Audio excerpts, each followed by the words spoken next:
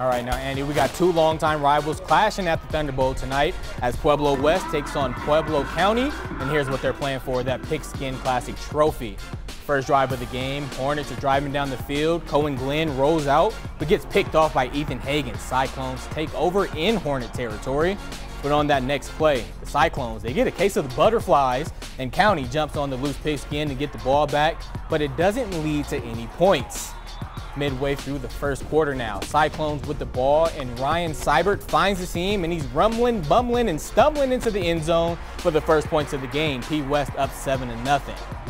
But the scoring, it doesn't stop there. In the beginning of the second, Rudy Gutierrez Gonzalez blasts through the hole, and he falls into the goal line for the touchdown. Cyclones up 14-0 at that point, and Pueblo West wins the Pigskin Classic again, 41-0.